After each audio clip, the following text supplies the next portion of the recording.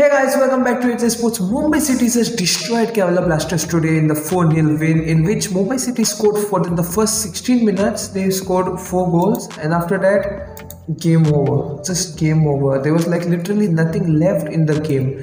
Okay, Mumbai City just played the game possession football.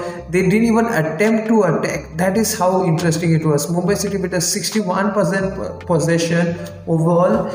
And currently we are solid in the top spot with 33 points. Hyderabad are 2 points below us. Now this was expected to be a tough game for Mumbai City, obviously, because Kerala Blasters were unbeaten since the fourth game week when they defeated Mumbai City themselves. So what do you expect? And then imagine what happened. It was 4-0 in the first 16 minutes. And Mumbai City just played possession football, just wasted their time.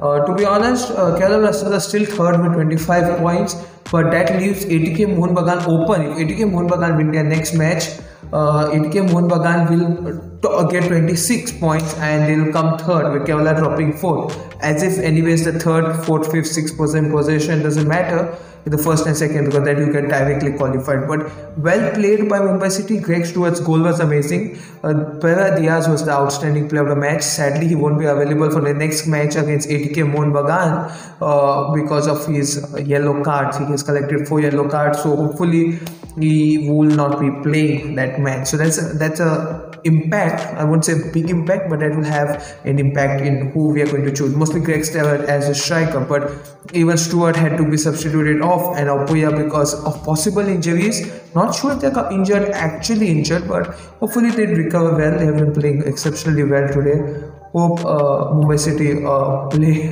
good in their next match, which I believe the next match will be the second most important match against ATK Mohun Bagan, and the last one is with Hyderabad. So let's imagine how it goes out to that. Mumbai City definitely need to play good football to win these games. Okay, we need to play, and this was a very easy match.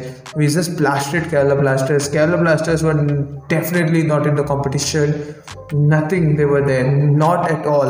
Okay, just destroyed. So I'm very happy that Mumbai City played exceptionally well in this game week. Okay, we needed that win, and let's see what next we are playing. I believe we're playing ATK Mohun Bagan next, but we need to question what's going to happen. Hyderabad play Chennai. Hope Hyderabad win.